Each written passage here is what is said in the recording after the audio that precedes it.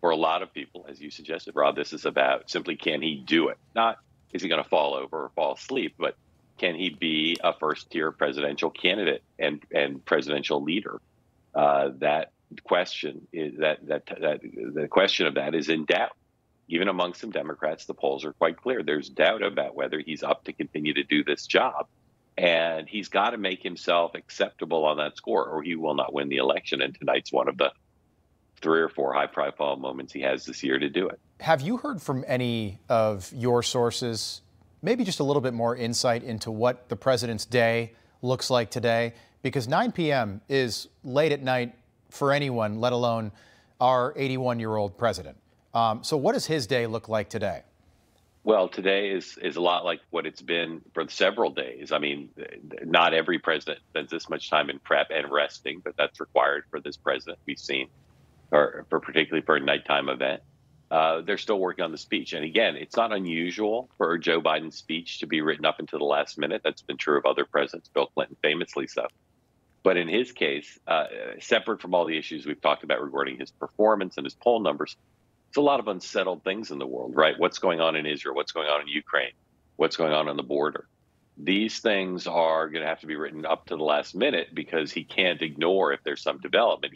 He can't be blind to that in what he says, and it could affect the overall framing of the speech. So this is a day when his staff will be working really hard, and he'll be working when he needs to, but also, as you're suggesting, he needs rest to perform at a late night event, and he'll get his share of rest today, as he has over the last few days. Although, again, the White House always points out he works hard. He's dealing with Israel every hour, and there's some truth to that.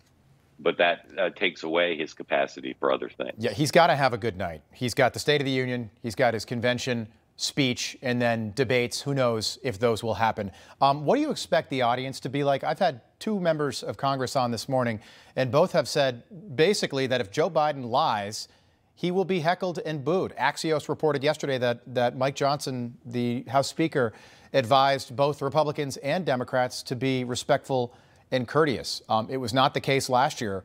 What do you expect that room to be like tonight? I think you'll see some members who are going to be poised, like Marjorie Taylor Greene, to fact check in real time and verbally. And I think there's going to be an attempt by the White House to play off of that, as he did last year, to mostly good reviews, but also to put them in some tough positions. So, for instance, if he praises the record of Mitch McConnell, there aren't too many people in that room in the House, amongst House Republicans or House Democrats, who would be willing to stand and applaud for Mitch McConnell. Senate's a little bit more complicated, but these are not normal times, and the White House goes into this with their eyes wide open.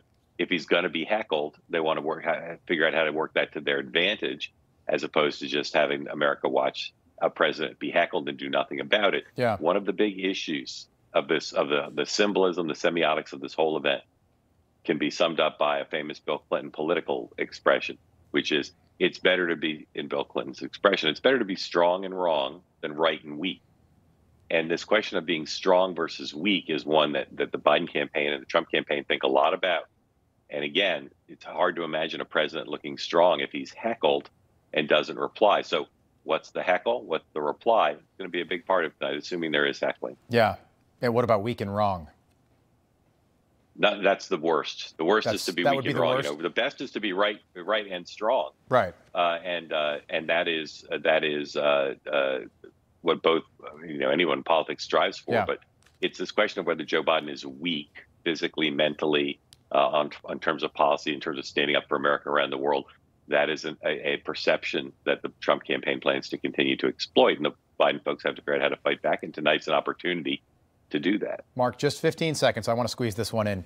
Katie Britt, yes, sir. She's delivering the GOP response tonight. We know she's on the short list. How long that short list really is, we have no idea. Ben Carson, J.D. Vance, Nikki Haley maybe. How important is tonight for Katie Britt, the freshman senator from Alabama? If she performs up to her capacity, she's a very talented communicator, very likable politician. If she performs up to her capacity, I believe that many people will join me in predicting that she's the one Donald Trump will select.